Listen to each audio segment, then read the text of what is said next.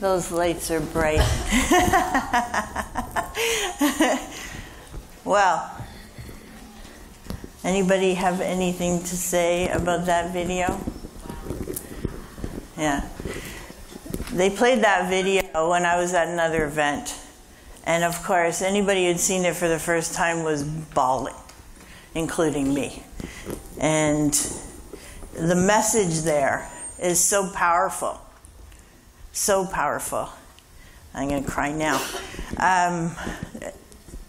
If you want something bad enough, you're going to do everything possible to get it. Right? You guys agree? Yeah. And, first of all, I'd like to thank everybody for being here this morning. I know it's early on a Saturday morning. You'd probably rather be sleeping, but you're supporting your friends and family, and that's awesome. So thank you for being here. And, it's such an incredible thing that we have the ability to share our stories. Now, I won't ask you if you've been through challenges. I know you have. We all have. But do you agree that when we have the opportunity to share our challenges and our experiences, that we might just help somebody else? Do you agree? Yeah. And if we have the opportunity to do that, because a lot of us don't, or we think we don't, but we do.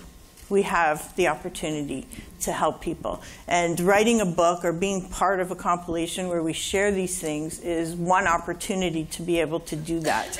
And that's why we put the book together, is because this is an opportunity where we can share challenges that we've gone through, but not because we want to share the challenges, but because we want to share the journey to success and happiness, and be able to share with people, what did we do to get through that? Because I'm sure everybody knows somebody who's stuck, and they don't know where to turn, what to do.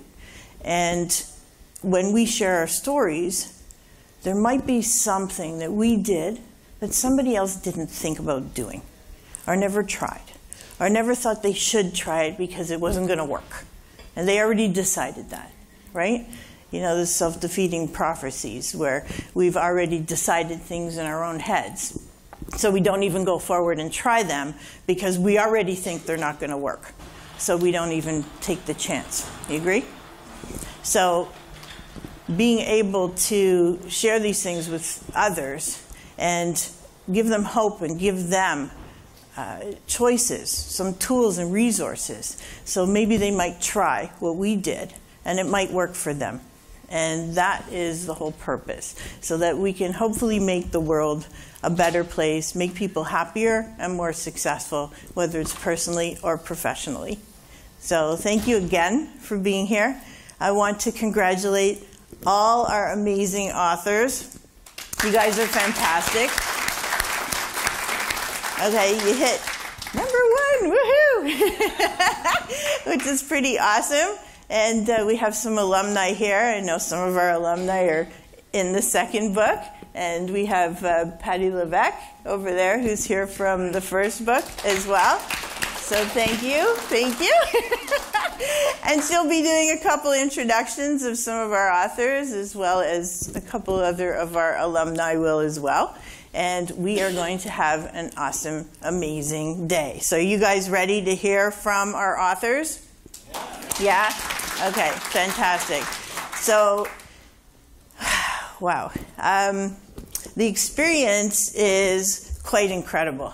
I'm moving off to the side because this light is very bright.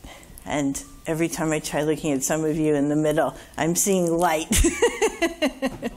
So, and Brenton's telling me to go back, but I don't want to. It's shining on me. So we are videotaping. So just so you guys know, I know you signed a release out front, but we are videotaping. You will be able to see all the author segments, or for those of you who have people at home who may have not been able to be here, can still see the clips of their loved ones or their friends of their presentation on stage. So pretty awesome.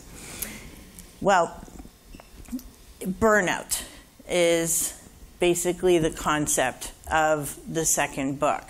And it's all about things that we go through in life, and sometimes we just get run down or tired, or we go into overload. Does that happen to anybody? You don't have to put up your hands, but you know what I'm talking about, right? Yeah, all the authors are, yeah.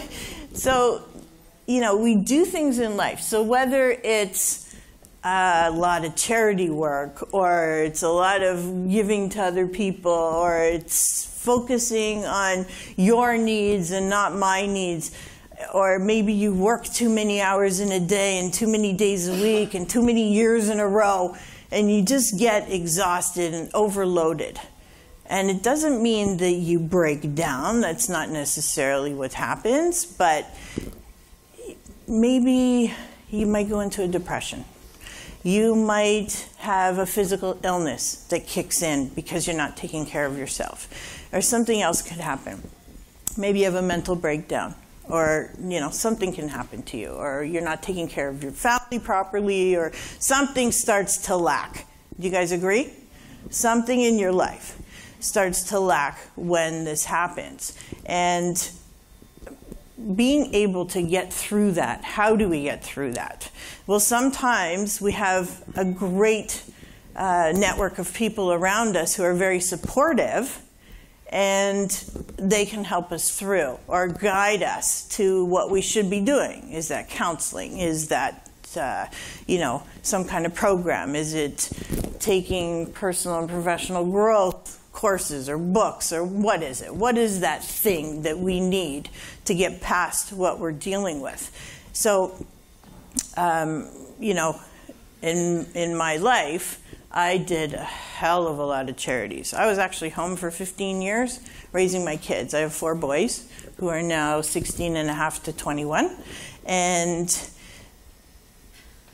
it was exhausting. I mean, I was completely involved in the schools. There were 3 schools at one time. I'm chair on one. I'm on the committee on another one. I did the barbecues. We took them from these little teeny tiny barbecues that the secretary used to organize with M&M meats, and we made them into huge fun fairs. So I was very, very involved. I did years and years of charity galas. I mean, you name it, I was out there. I pissed my husband off like you wouldn't believe with all this stuff I did for the community, okay? And it comes to a point where, you know, you can go and go and go on adrenaline for so long, and then at some point you get exhausted, right? At some point it catches up with you and you get exhausted. And eventually it happened, and it was like, okay, you know, here's the separation in the marriage, here's the, you know, here's the downfall, right? So now what do I do?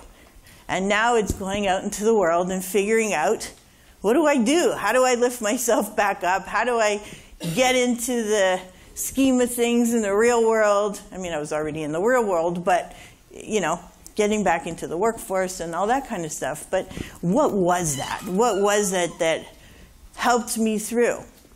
Well, I'm lucky that I'm very self-motivated, and a lot of people are, and a lot of you are, and sometimes we're not, or sometimes we get into a rut, our own mental rut, and we can't get out of that rut. So what do? So I sought out personal growth. I started getting into that, which is kind of funny because my ex was always teaching people personal growth. So I kind of felt like there were all these years where I had a different focus that was exhausting me. Plus, don't forget the 4 kids at home, right? 4 in diapers at one time. Okay? So, you know, you're exhausted. He's got the personal growth thing going on already. I felt like, okay, well, I didn't really start kicking into it seriously until I was in my 40s, right? I separated at 40 years old, and then start to get into that. So I really dove into the personal and professional growth to figure out, who am I? What do I want to do? What am I passionate about? And taking those steps I found something that I'm passionate about. I found something that when I wake up in the morning, I don't feel like I'm going to work. Do you guys feel that way sometimes when you're going to a job? That you just feel like you're going to work, you're working for someone else. But if you're doing what you're passionate about, then you don't feel like you're going to work when you wake up in the morning. Do you guys agree? Yes. Yeah, for those of you who are doing what you love right now, you know what I'm talking about. And I won't peg you out. But you know what I mean, where you just love to do it. And you'll do it all day and all night long. You don't care, right? And I want you guys, and I know a lot of you are there already, but I want you guys to be in that place where you wake up in the morning doing what you love, but you're not burning out, you're not exhausting yourself. You're able to put food on the table for your family. You're able to put a roof over their head, and not ignoring these things by maybe doing too much volunteer work and not enough time on work that actually brings you income or residual income. Make sure you are spending time on you. Make sure you're giving back to yourself. No matter what you do in your life, do what you love, but absolutely, I can't stress this anymore, make sure you take time for you. It's got to be the most important. Your growth, you don't help anybody else if you don't help yourself. You need to make sure you're exercising, you're eating properly, you're doing all those wonderful things, you're feeding your brain, because we don't want Alzheimer's when we're old either, right? But make sure that you are focusing on you and not just the people around you, because you're no good to them if you aren't at your peak. So thank you again for being here today. I'm not going to keep talking anymore. I'm going to give the floor to our authors. And I am so excited for that noise. And now I'm out.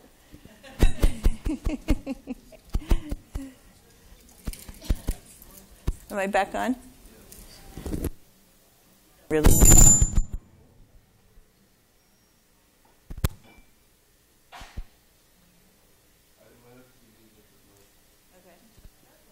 I'll talk loud. But Natalie, you're getting a handheld mic, so